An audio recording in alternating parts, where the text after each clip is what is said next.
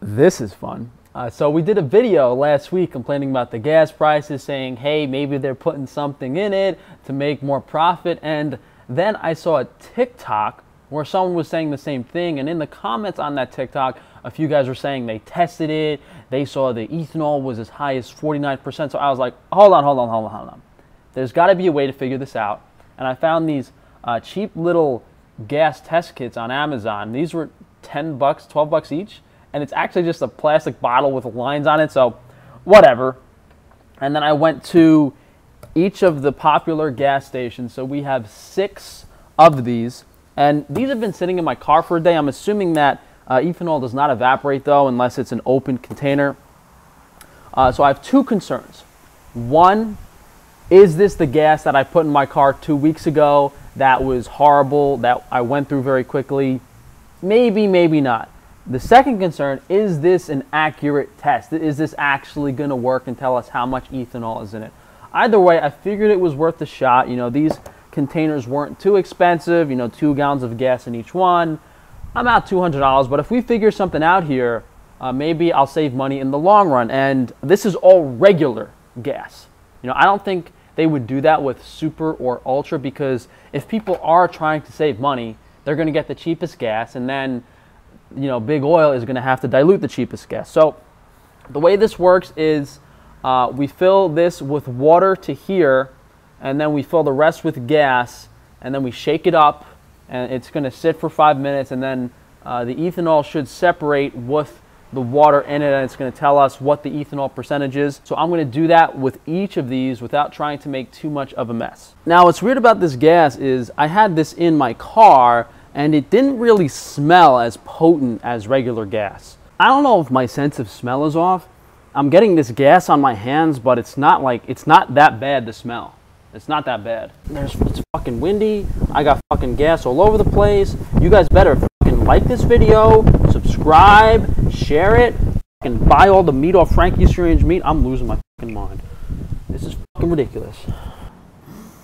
Holy boys, you smell that corn?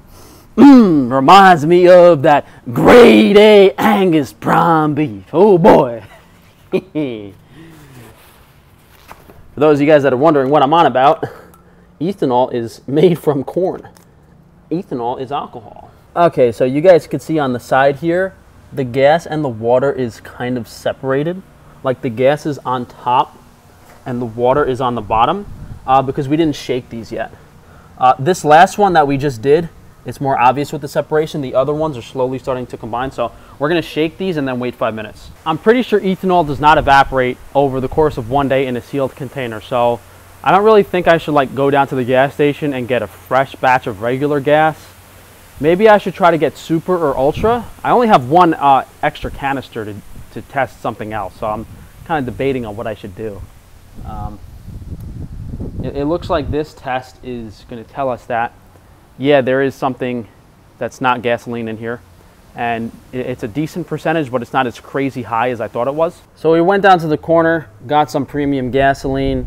Main difference is it just looks a lot clearer than the regular gasoline. And this test didn't really show us anything. This is just regular E10 gas that you get at the gas station. That's pretty typical everywhere in America. So if we look at the separation, it's about 10%. So there's roughly 10% ethanol in gas from each of these regular gas stations. I would say some of these might be a little bit higher than that, but it's nothing crazy like we're seeing with the reduced fuel mileage percentage. Now that doesn't really make much sense considering the reduced fuel mileage everyone has been experiencing over these past few weeks.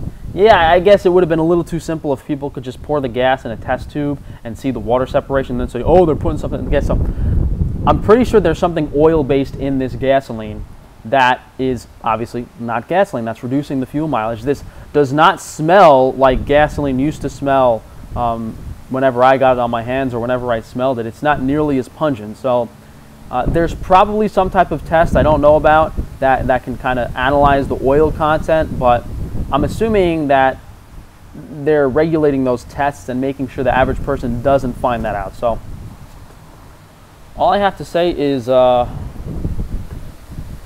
it's it's not going to be that easy to prove these guys wrong. You're going to have to send this into a lab, and any sort of laboratory is going to be affiliated with them because, you know, they're sending their gas samples to a lab to test them, and you're not going to have access to those laboratories. So I guess this was worth a shot, you know, but we didn't really figure anything out besides that they're putting something in it that we can't test with like regular easy methods like this. So hey, thank you guys for joining me.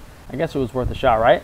So if you guys could please drop a like on the video, leave a comment down below, subscribe so that YouTube can unsubscribe you next week, and be sure to check that notification bell so they don't notify you of my videos.